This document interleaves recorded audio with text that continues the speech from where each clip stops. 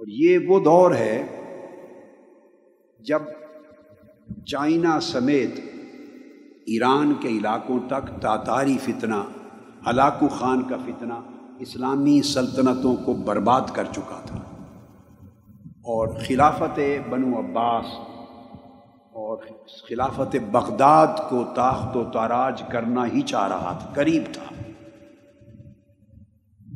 اور اسلامی سلطنتوں کی شمع بجھتی جا رہی تھی۔ یہ وہ دور تھا۔ مگر اسی وقت یہ جو ترکی کے علاقے ہیں کونیا اور یہ سارا وسطی علاقہ، یہ جو علاقہ ہے، ادھر ہلاکو خان اور چنگیز خان نے اپنے نمائندے اور لشکر بھیج دیے ہوئے تھے۔ آفیشیل یوٹیوب چینل کو سبسکرائب کریں اور بیل آئیکن کلک کریں۔ اور مسلمانوں کی سلطنتیں تیرہ و تار تھی، چھوٹے چھوٹے ٹکڑے تھے، الگ الگ چھوٹی چھوٹی ریاستیں تھیں، برائے نام کوئی سلطنت تھی، قبائل تھے، قبیلے تھے، ان کے حکمران تھے، ان کی اپنی چھوٹی چھوٹی فوجیں تھیں، کاروان سرا تھے، صوفیاء کی خانقاہیں تھیں، کوئی مسجدیں تھیں، جداگانہ ماحول تھا۔ اور جب کوئی سلطنت مؤثر نہ تھی تو اس روئے زمین پر لوگوں کے دلوں میں ایمان کی شمع صوفیاء کرام کے ذریعے روشن تھی۔ صوفیاء کرام کے وجود سے شمعہائے ایمان روشن تھی۔ اور اسی دور میں یہ جو بعد میں خلافت عثمانیہ بنی ہے، سلطنت عثمانیہ، اس کی داغ بیل ڈالنے کی جد و جہد ہو رہی تھی۔ اس خلافت عثمانیہ جو 1924 میں جنگ عظیم اول کے بعد جا کے ٹوٹ گئی،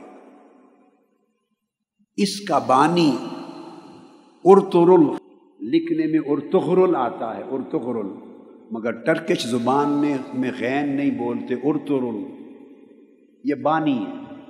وہ ایک نئی اسلام کی عالمی سلطنت قائم کرنے کے لیے تگ و دو اور جد و جہد کر رہا تھا، مار کے ہو رہے تھے۔ 656 ہجری کے قریب تاتاری فتنہ بغداد آیا ہے اور 22 سے 24 لاکھ مسلمانوں کا قتل عام کیا ہے، اور دریائے دجلہ ہفتوں تک 2.5 ملین مسلمانوں کے خون سے سرخ ہو کے بہتا رہا۔ 656 کے قریب یہ فتنہ یہاں پہنچا۔ ادھر مقابل سلطنت عثمانیہ کی تشکیل کی جد و جہد شروع تھی۔ ارطغرل یہ سلیمان شاہ کا بیٹا تھا، اور کونیا ہیڈ کوارٹر تھا سلجوقی سلطنت سلطان علاء الدین کا، اور یہ سلطان علاء الدین جب بادشاہ تھا تو ادھر مولانا روم آباد ہو چکے تھے، کونیا میں سیٹل ہو چکے تھے۔ یہ جو سلطان علاء الدین تھا سلجوقی، اس کی بھتیجی حلیمہ سلطان، اس کی شادی ہوئی ارطغرل سے، جس کو اردو میں لکھتے ہوئے ارطغرل بولتے، ارطغرل سے ہوئی۔ اس کے 3 بیٹے ہوئے، اس کا چھوٹا بیٹا، اس کا نام تھا عثمان۔ اس ارطغرل نے تاتاری فتنے کے خلاف اور ادھر صلیبی فتنے کے خلاف جنگیں لڑ کر سلطنت عثمانیہ، ایک نئی عالمی اسلامی سلطنت کے قیام کی داغ بیل ڈالی، بنیاد رکھی، اور پھر اس کا بیٹا جوان ہوا تو اس سلطنت کا نام اس کے نام پہ رکھا گیا، سلطنت عثمانیہ یا خلافت عثمانیہ، جو پھر 1304 عیسوی میں قائم ہو گئی، 1304 عیسوی میں، اور 1924 میں جا کے پھر ختم ہو، جب کیلیفیٹ کا انسٹیٹیوشن توڑنے کا اعلان ہو گیا۔ یہ ضمناً ایک تاریخ کی چھوٹی سی جھلک تھی، وہ بتائی میں نے۔ یہ وہ دور تھا جب مولانا روم آئے،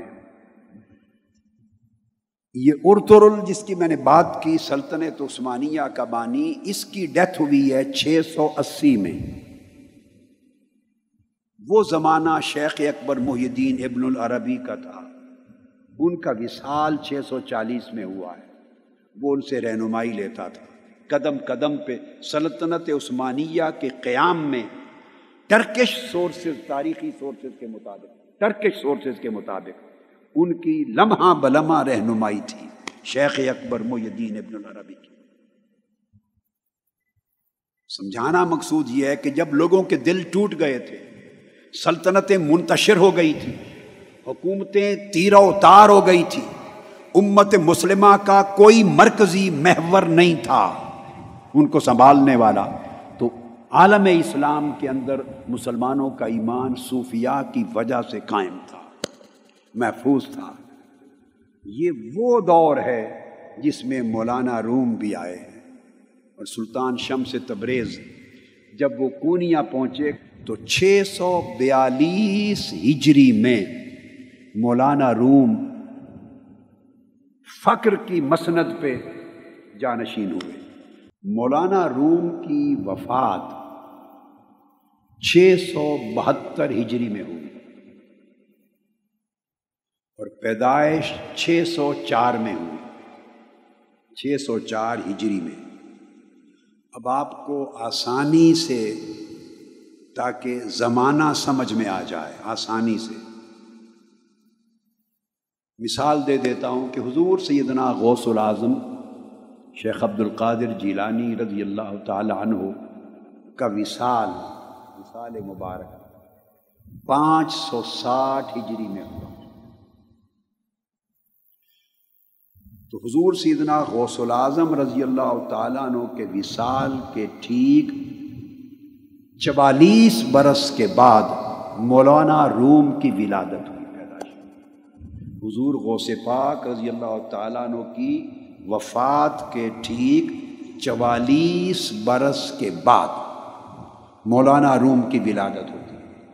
یہ آپ کو زمانے کا اندازہ بتا رہا ہے۔